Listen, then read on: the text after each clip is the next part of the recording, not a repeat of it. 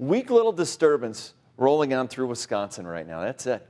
High pressure out to our west, keeping us quiet. Now, this weak disturbance just bringing a few clouds or a few flurries up north. Otherwise, it's not that bad out. 25 degrees. As far as winds, they're not strong right now, but they are going to be picking up today. It will get breezy. So wind chills, we'll talk about that in a second, either side of 20. But here's that weak disturbance sneaking its way on through, and actually behind it, a little bit more sunshine out to our west. So looks like we start to get a little bit sunnier. I'm not going to say it's going to be crystal clear out, but Skycast showing that pattern, gradually breaking up some of those clouds, but the clouds move back in for tonight. With those clouds, it's going to be breezy. That's about it.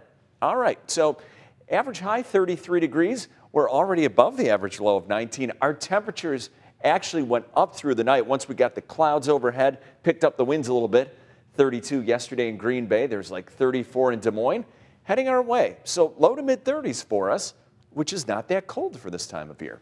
All right, current temperatures 24 in Manitowoc. There's 28 in Oshkosh, 26 in Shawano. So it really doesn't feel like the dead of winter with those temperatures that snuck up through the night. The wind chills, again, either side of 20 degrees. Everyone feels like you're above zero right now. All right, Skycast again, showing those couple of clouds sneaking on through, especially this morning, and that may be a little bit of clearing for us as our afternoon progresses. But as far as tonight is concerned, here come those clouds again, and as we go into the day tomorrow, looks like partly cloudy skies. However, what you're going to notice for tomorrow, it is going to be kind of windy out there. All right, so that's one of the only downfalls. So slowly that wind picks up today. It's not going to be the windiest day, but becoming breezy. High 34 degrees, so a little bit more of that melting and becoming partly cloudy at times. As far as tonight is concerned, 25, mostly cloudy, going to be kind of a breezy night. And that wind carries into tomorrow. Tomorrow, 35 degrees, partly cloudy at times again, but it's going to be windy. Some of those wind gusts up to 25 miles per hour. Now, that's not as windy as the last couple of systems that moved on through, but either way you cut it, it is going to be windy if you're going for a walk outside or walking from your car.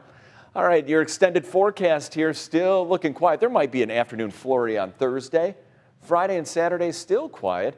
And it looks like for the Packers game, 41, a wintry mix possible. And then going into next week, it will eventually get colder. But otherwise, Brooke, this is compared to what we've been dealing with, that is a pretty nice stretch of weather.